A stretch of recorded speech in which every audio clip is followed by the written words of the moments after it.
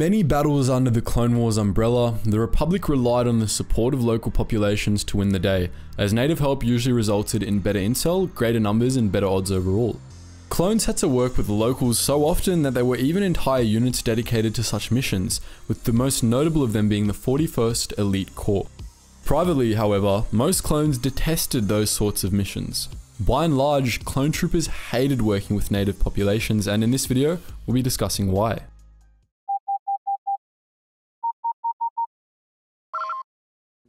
Attention, Sergeant on deck! As we've said many times before, the Clone Wars were really a collection of thousands of small simultaneous local civil wars in which the Republic and the CIS regularly intervened.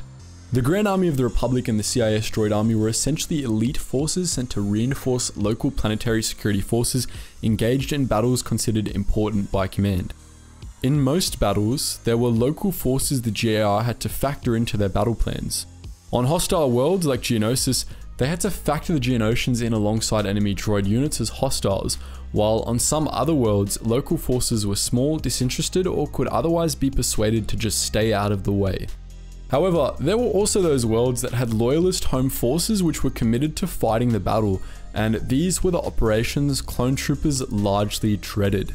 This was because, by and large, local forces were inferior to the GAR, and in battle, they tended to hold their clone allies back.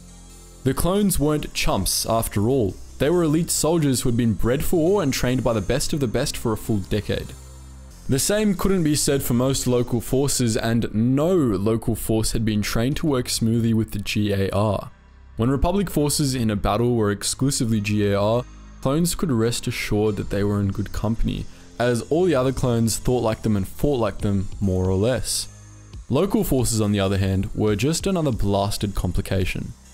Firstly, locals made logistics a nightmare. Logistics were usually a pretty simple operation for the Grand Army of the Republic, since clones all had the same biological specifications and so forth.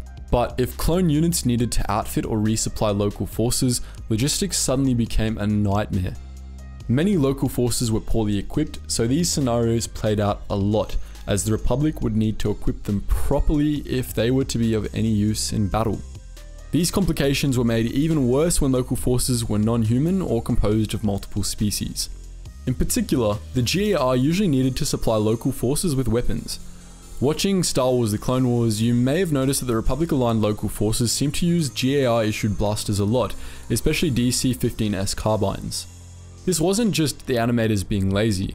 A lot of local forces had substandard weapons arsenals due to the limits of the Ruusan reformations placed on PSFs, or simply due to a lack of funding, so locals often relied on the clones to pack some extra guns. Logistically speaking, the Republic could generally spare a few blasters, but supplying locals with DCs usually brought another headache into play. If locals were going to be using Republic gear, they would need to know how to use it, and the clones were tasked with teaching them. This was always easier said than done. As we discussed in a recent video, standard issue GAR weapons were no joke, and very few local fighters would have even been familiar with blasters that powerful. During these sorts of battles, clones found themselves having to teach a bunch of noobs the basics of using a blaster pretty much from scratch, a duty they quickly grew to resent. Furthermore, many local forces were poorly trained or not trained at all.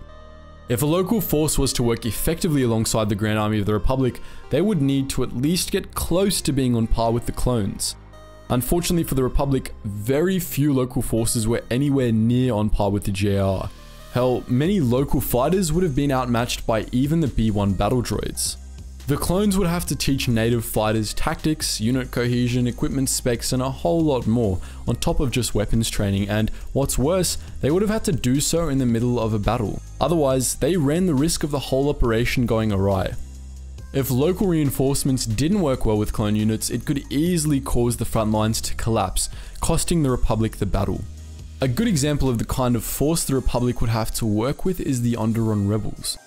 The Onderon rebels technically didn't fight alongside the Republic, rather the Republic trained them and they fought their own battle.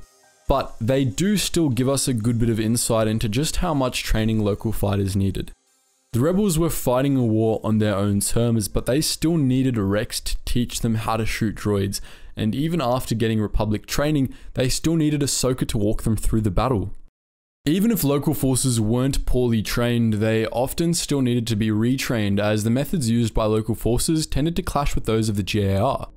Many native armies had gotten used to fighting a certain way, and though their clone reinforcements sometimes followed their lead on such matters, often it was the other way around, and that was another frequent source of problems.